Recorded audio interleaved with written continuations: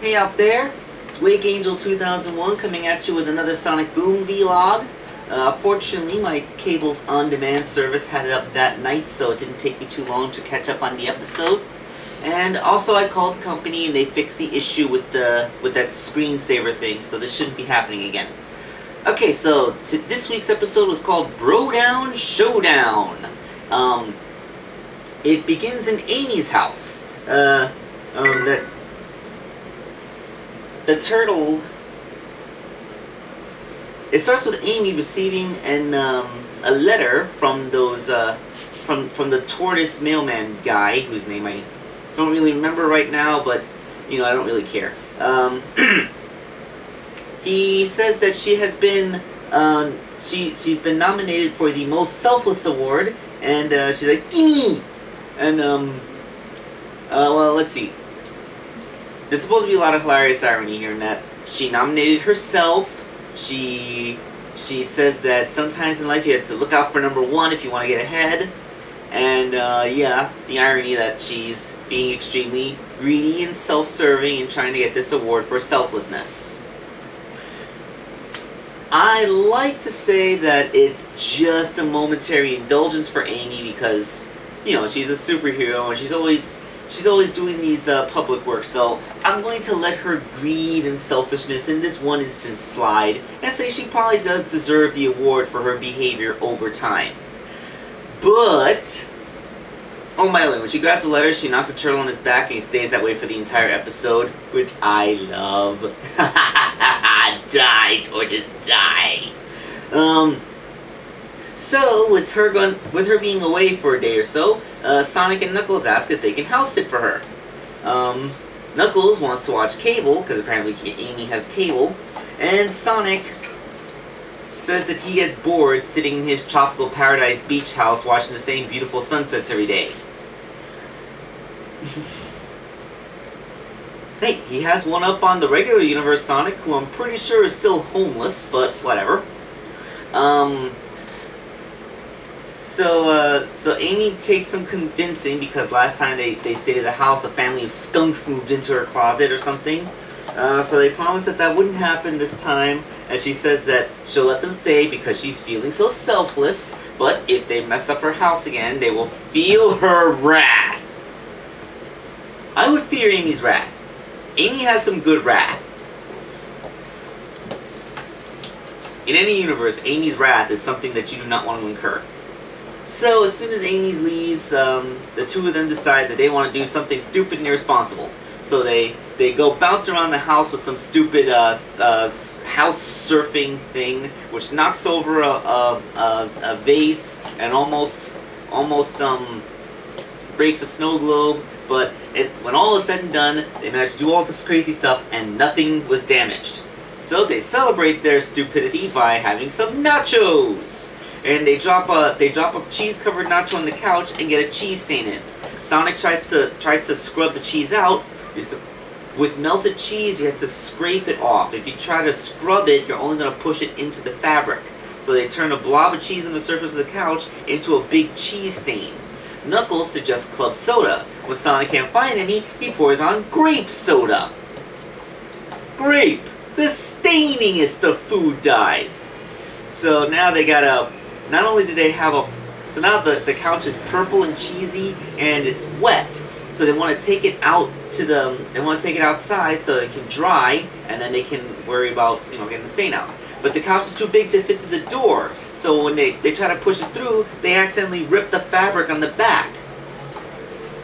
Now, I was expecting the couch to end up a smoldering ruin or in pieces. But somehow, this is where the stupidity ends. They push the couch back inside, and the couch is still more or less intact as one piece.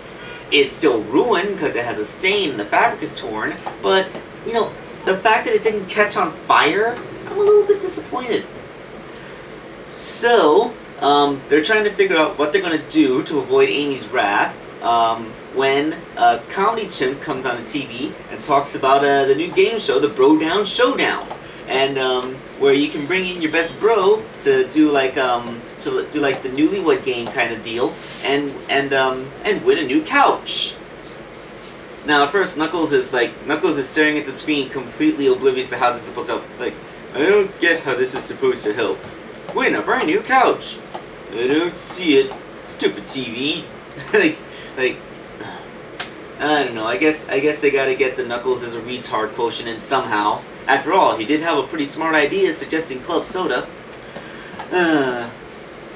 So they decide to go on to the Bro Down show to see if they can win. So Eggman, who has spy drones that watch Sonic all the time, the things these things must have seen. He decides that he'll enter the Bro Down show with Orbot and totally win. Wait, no, he didn't say he'll win. He says that this will be his new plan to destroy Sonic. And yeah, there's a fourth wall jab. Should I say that I came up with an idea to destroy Sonic, or is it just obvious?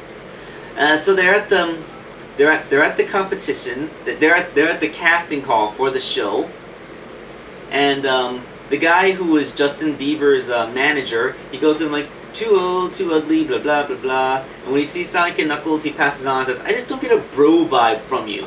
And Eggman's like, ha ha. And Sonic's like, oh yeah, like he's gonna go with you and your little wimp bot. And so he and Eggman start arguing, and the guy says, hey, you two got chemistry. You're on. So he tells Sonic and Eggman to be bros. Like, we're not bros, we're arch enemies. Sonic, this is continuity. Do you not remember the Buddy Buddy Temple? You two are total bros now. In fact, Dr. Eggman even brought up the bro code in last week's episode, Tails' crush. You may be enemies, but you're totally bros. I totally buy this. After all, who knows you better than your arch enemy? So Knuckles, another fourth wall breaking moment. Knuckles is like, I thought this was gonna be a Sonic and Knuckles episode. Eggman says that they're all disappointed, but they just gotta do this. So they're on the show, and Knuckles like, hey Sonic, look, I got onto the Bro Show too, with that steer guy from the Just the Guy episode. More continuity, because he is legitimately Knuckles' friend. Holla, continuity. So he thinks that he's gonna make Sonic jealous, but Sonic only replies, great idea! Now we have 2 chances to win the couch. Like, oh, I don't want to be mad.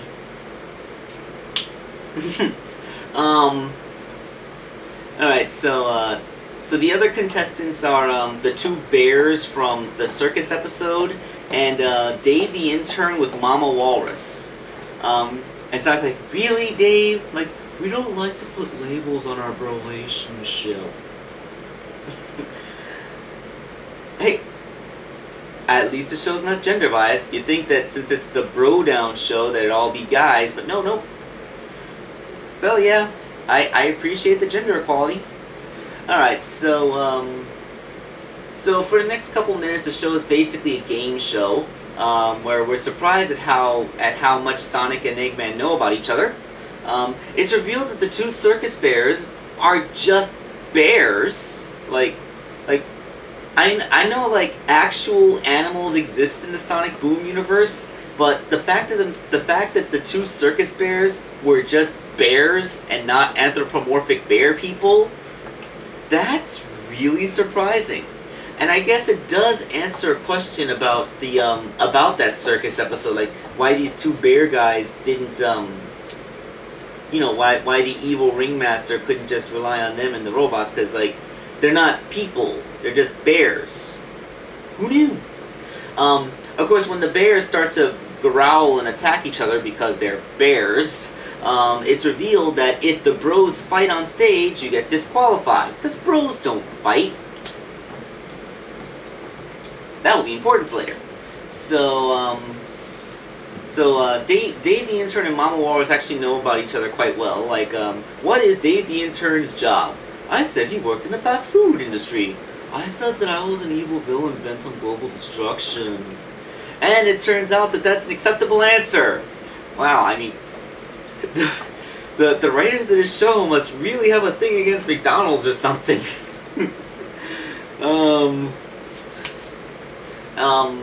And it turns out that it turns out that they asked Eggman what Sonic's favorite movie was.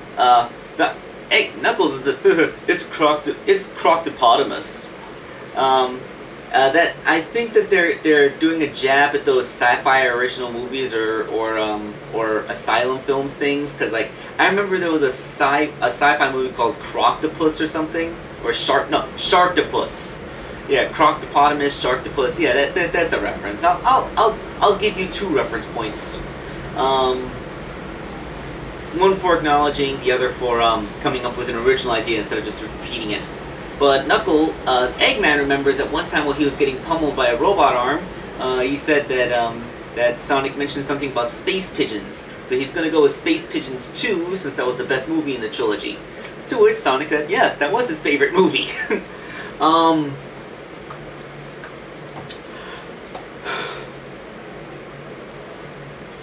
I would have liked that to be a reference to Chow in Space.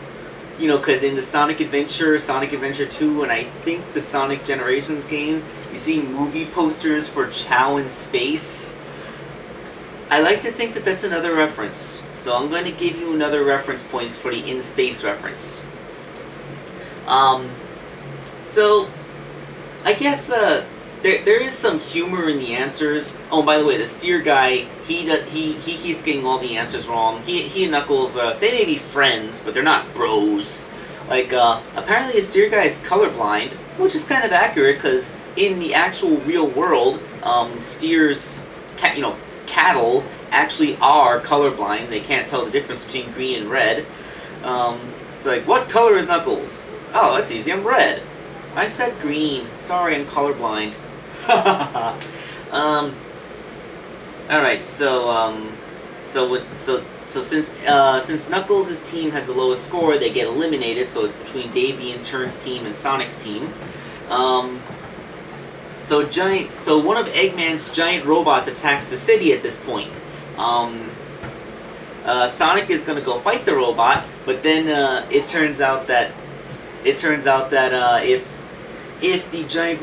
if Sonic fights a giant robot, it would count as fighting Eggman, which means he'd be fighting his bro, which means disqualification, which means no couch. And this was part of Eggman's plan all along. Somehow he knew that he and Orbot wouldn't be picked, but that he and Sonic would be forced together into a team, so that he would he would be powerless to fight against the machine as he fulfills his promise of attacking and destroying the town. Which was one of the questions, and yes, the people cheered upon the answer. Because these people, I don't know, there's some kind of mass delusion where they don't understand consequences of terrible things that might happen to them. So, the mission. So Knuckles says that he's got this, and like, he's gonna fight the robot himself, and that it can fill the Sonic-shaped hole in his heart. So he fights the robot himself, and he's doing an okay job, but Sonic is still nervous. Like, Sonic, what does Eggman have in his pocket right now? I don't know, a hippopotamus on a skateboard? And Eggman reaches into his pocket and pulls out a hippopotamus on a skateboard. It's a pullback toy. Is that gonna be in the Tommy's Boom line? Are we gonna see pullback skateboard of the characters? I mean, I know there's a hippopotamus character in Sonic Boom. Are they going to do that? Huh? I want them to make more toys. So, yeah. I mean, that's just a sight gag, but whatever, it works. But the thing is, Knuckles by himself apparently can't take out the robot. So the robot is about to shoot Knuckles in the head with a laser, and Sonic's like, is that an actual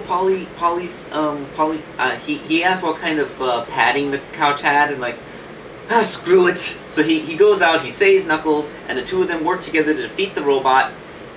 You know, he could have just pulled Knuckles out from underneath and then gone back onto the stage. Technically, he wouldn't have been fighting the robot and wouldn't have been disqualified. But whatever, he takes the disqualification because Knuckles is his bro.